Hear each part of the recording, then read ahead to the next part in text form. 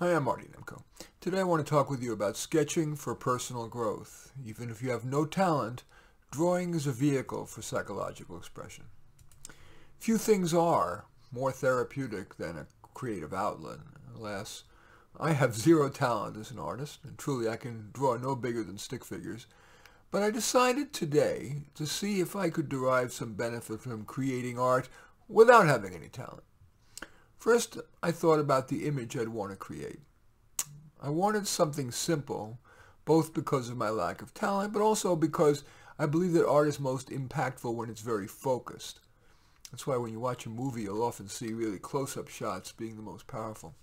I also wanted to make it emotional, whatever art I created, because I wanted to move both the creator, me, as well as any viewer, who is going to be you. I decided that the image was going to be of an eye shedding a tear of blood, and it would be called Tried and Failed. It describes a number of my clients, those who might most appreciate a visual expression of empathy, which is what I think that is. A side benefit of doing just an eye is that it's equally applicable to people of all races and genders. Well, first I drew it, just using pencil and paper, and I just took a minute or two.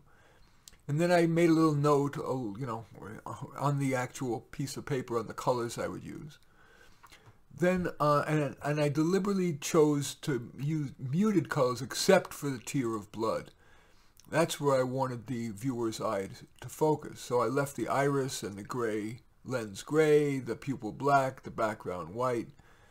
Then I just simply took another piece of paper and I redrew it slightly better using those colors.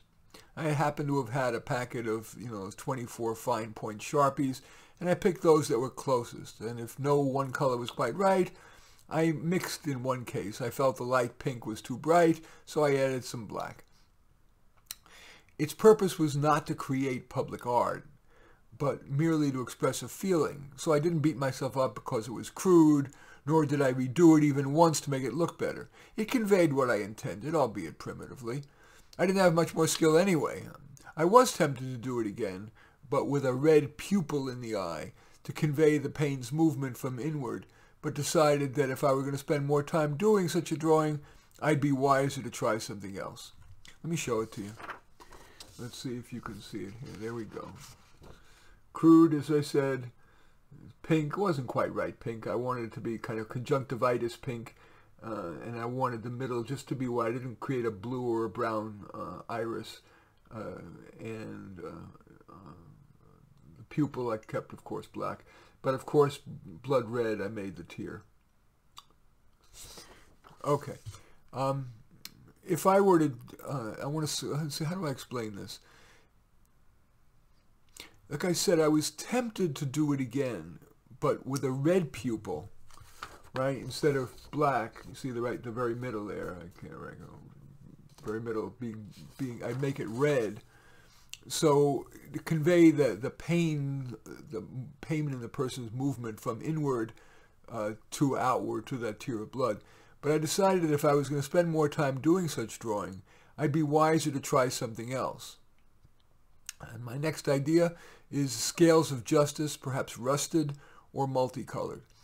I believe that my decision to do that, to not revise and do it with the red pupil, but rather than do something else, I think it demonstrates a key principle of accomplishment.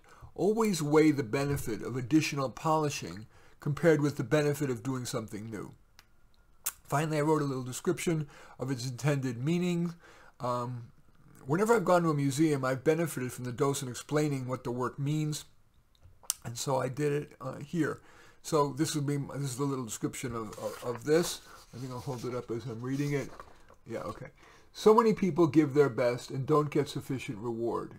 In public or even to their loved ones, they act blasé, but in the privacy of their thoughts, they tear up, perhaps shed a tear, metaphorically a tear of blood, representing all the effort they had made. Anyway, I deliberately didn't use software to enhance it. Somehow it seems purer, more human, even if it's cruder, to let it be merely what came out of my head, my heart, my fingers, without technology intervening. If I didn't have the opportunity to share it with you here, I would have maybe, I don't know, put it in a frame, kept it on my desk, and maybe shown it to clients that I felt they could benefit. But now let's turn to you. Is there an image you want to try to draw that would be psychologically rich for you or for someone you'd show it to or give it to? I do suggest you pick something very focused, a single item with no background, or as little background as needed to elucidate or otherwise enrich your core image. Just quickly create a sketch using pencil and paper, perhaps marking colors you might want to use when you redraw it, and then just do one draft, and then resist the temptation to use Illustrator or Photoshop or Microsoft Paint or whatever, and then either put it aside and relook at it the next day, or decide that that's what you've got. And maybe if you want to make a series of them, get simply a little notebook, and a little sketchbook, a little notebook, and decide you're going to create one on different themes as the mood moves you. It's kind of like a visual journal. In any event, I hope that's of any value or interest. In any event, I do thank you for watching. I'm Marty Nemko. I welcome your thumbs up and accept your thumbs down. I always look forward to your comments, and especially like it if you hit the share button below. Share on your social media so that my efforts have broader impact.